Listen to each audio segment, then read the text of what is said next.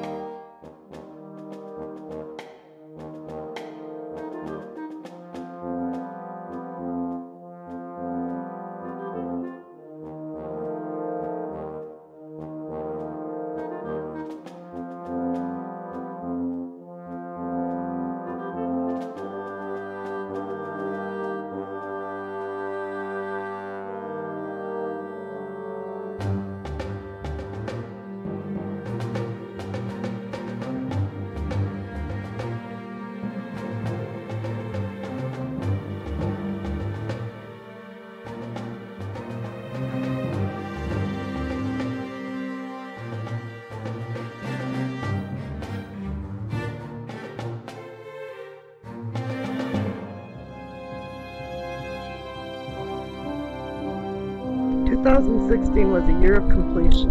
I know many, including myself, who will be happy to leave 2016 in the dust. 2017 is the year of endings and new beginnings. I dreamt the other night for you to follow where Pluto, the planet of transformation and endings and beginnings, is in your chart with respect to the other planets, which makes sense since 2017 is a year of endings and new beginnings. Mars is direct all of 2017, so energy from the warrior planet shouldn't be an issue. As we go into 2017, Mercury will be retrograde until January 8th. This is a hangover time from New Year's, and perhaps it's best to defer your New Year's resolutions until the 8th of January, when all the planets will be direct until February 6th. This definitely is an auspicious time. However, 2017 is not a year of immediate gratification. Work hard and stay cool and collected, and rewards will come to you. It's like, or as if, I hear the tumblers of a safe slowly clicking into place. When the safe is finally open, you will receive what you deserve. 2017 is a prelude to the up-and-coming stellar year of 2018.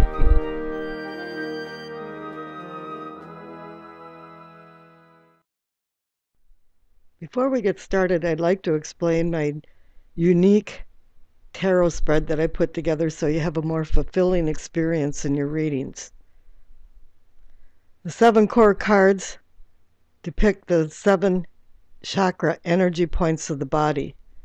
The 3 cards on the left depict the bottom part of the body, the spine, the pelvic, the solar plexus.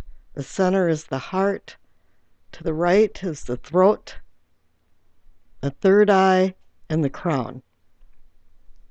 They all have their own place in what you're doing in your life, but this is the unconscious inner self versus the conscious for self on the right side. We've all done things in our lives that we're guilty of that we all of a sudden say, why did I do that? And why did I say that? I believe there's a massive disconnect between our unconscious self and our conscious self, and the actions that we bring out into the outer world. The lower right-hand card is the base of the spine. This is a combination of who you are, from past lives to childhood traumas, to childhood cherished memories, to today. We're ever evolving all the time, and that's why I call it sourcing and urgings instead of foundation. The second card up, the pelvic or the sacrum, depicts actually emotional and spiritual growth, or growth of any kind, and also sexual prowess, and how you think about all this in your unconscious mind and how it comes out into the world. I call this the awakening or the arousing for growth, but it's more on a cosmic level, because the cosmos has natural laws that are in harmony. But then we go up here to the solar plexus, which actually they call the navel, as well. And we're dealing with something completely different because this is a universal life force that you're thinking about. And it's more of feeling and sensing, is what I call it. And you're erupting into an awakening close to your subconscious. The central card, as I had mentioned, is the heart of the matter or the situation. You're concerning. You're caring and concerning and loving, but you have questions and you want them answered. The bottom right is the throat, and I call this the communicating and teaching. But actually, we should be listening as much as we communicate. This is where you make your moral values, your ethical moral values. This is where you change as you're going into a society and how you feel about it. The second card up is called seeing or visualizing. It's the third eye in chakra. Something close to enlightenment and putting things into perspective. And the crowning card on the top right, I consider knowing and understanding. But knowing is one thing, but if you can't apply it to wise actions, it's not wisdom. When I'm done with that, I would be putting the card on the left side that will represent your past. I will be putting a card on the right side that represents your future. And then I will be using the bottom of the card of the deck as more of the energy of the reading. And it could be the outcome, but we really don't know. And at the end of that, we will be putting one of Doreen Virtue's angel cards out to see what's up for 2017. I'll be using the Conley Tarot deck for all the readings. It's new to me. I have a new channel. We have a new year. And I decided that it was time to buy a new deck of cards, and actually I really like them. So onward with the readings. Hi there, Sagittarius. Let's see what you have in store for the year 2017. Here at the base of your spine, your sourcing and urgings is the Knight of Pentacles, the slow-moving knight that meticulously accumulates things as he goes along. He rules pentacles for money, but actually I sense here that he's actually accumulating more than that in his lifetime. And it's been health and happiness and love. So it's a well-balanced card for this position. As a surprise, I have a clarification card underneath each of the 7 chakra energy points. And here you have the 3 of Wands, the futuristic man. He's looking forward to moving ahead and changing things. So here, it's a very well-balanced base of the spine for you. Here you have the Queen of Cups in the awakening and the arousing chakra energy point, which is a very appropriate card for this particular category. The Queen of Cups, the intuitive woman that oversees emotions and love. This also indicates that this is you're well balanced here with your awakening. Let's see what's underneath it for her clarification. Oh, and there you have the 7 of Pentacles, the almost to harvest card. Your hard work is starting to pay off, and a harvest is coming in. So here it appears you're waiting for something. You're at bay. Something yet hasn't come to fruition. Up here, you see that the Hierophant is overseeing the feelings and sensings. This is an interesting place for this card. Typically, he oversees Orthodox religions, institutions, like-minded groups. He can bring warnings and blessings. But then again, when this card pops up, particularly in this position, he's sensing something with his gut feelings. And in essence, the Hierophant is looking for an answer. He's looking for a truth. And he's seeking something. Let's see what kind of clarification card we have underneath here. Oh, you've got the Ace of Cups. Oh, the first word in my mind when I saw when it came up, was agape. Unconditional, universal love. Seeking some type of truth that has to do with emotions.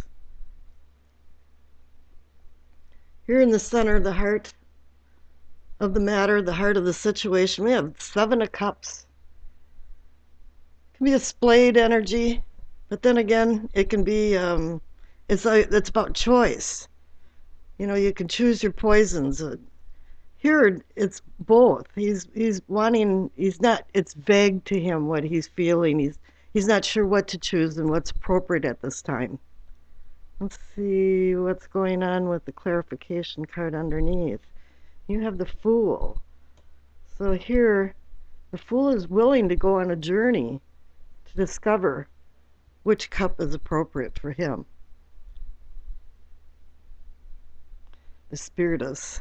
The Fool is the spirit of life, the spirit of breath. He's willing to risk for discovery. What's interesting about the Fool is that he's not only at the edge of a precipitous and actually is willing to risk, but also notice how he's arching his back and all 7 of the chakra energy points are exposed to the cosmos. I always found that very interesting. Here under the teachings and communicating is the Star. Somewhere there's a guiding message that's going to be communicated to you through some guardian angels or some guardians, but you have to really be vigilant to hear or see the signs as you're going along that you might think was a mere coincidence actually was the message, and you might miss it if you're going too fast and not looking for them. There is going to be some kind of communications that'll click in your mind. Let's see what kind of clarification card we have. Temperance. So you have to actually moderate yourself and temper yourself in order to receive this message. Here we have the third eye, which is also considered seeing and visioning things and putting it in perspective. And you actually know that you're going to have to work hard. The 10 of Wands is a heavy load. Something else is going on, though. This might be something minor, and 2 different things are happening here, and you're seeking truth is more major than this small minor aspect to it. Here the clarification card is the 3 of Cups. So there will be, after all your hard work, some warranted celebration, some type of success that you feel like you hit a cornerstone. Here the crowning card of the reading, which is knowing and understanding, is the Hermit. You understand that everything is rather vague and you haven't made any decisions yet, and it's time for you to sit back and really seek your inner self for enlightenment so you can make the appropriate decision. Here, the clarification under it is, the Tower. There we go.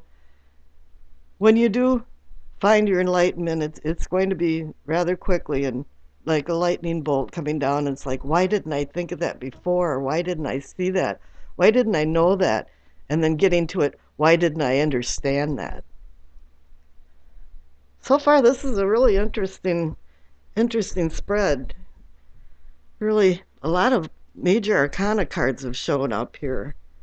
Now here I'm going to put the past card on the left side. This is your past, and he's depicted by the Chariot, the man of success and movement. So in your past, it appears that you've been very competent.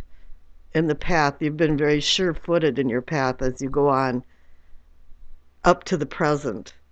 I find there's a lot of confidence in this left side of the reading, that within yourself you really understand what's going on. Somewhere in your subconscious to your conscious, though, there's some truths that aren't coming forward.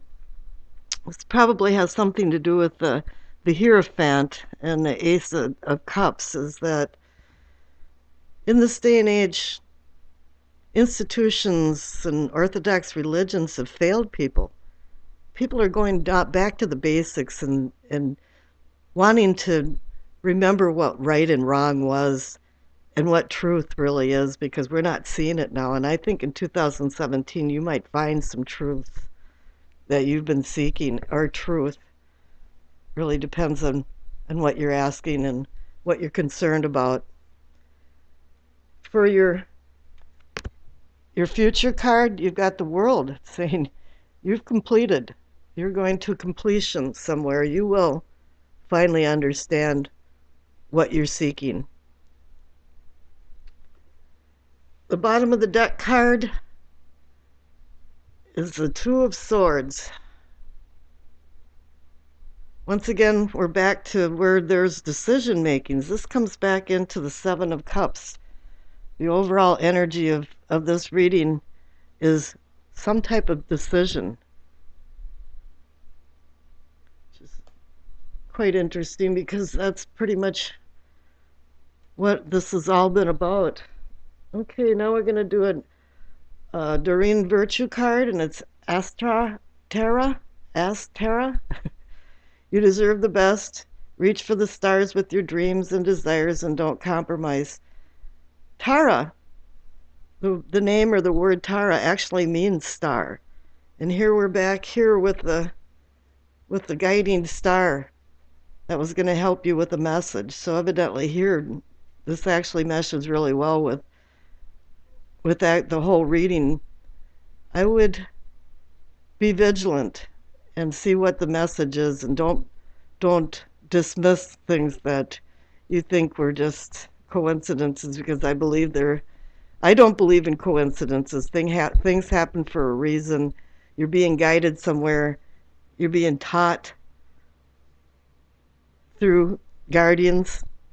This was an excellent reading, but when you look at it, there really wasn't any element that overrode anything. You've got a couple of wands. If anything, cups were most prevalent, but actually what commanded this reading was the major arcana cards, and that's telling you that whatever truth that you find, it's going to affect you for long term,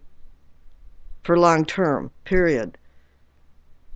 I think this was an excellent reading. You have a lot to look forward to, and have a great year, Sagittarius, for 2017.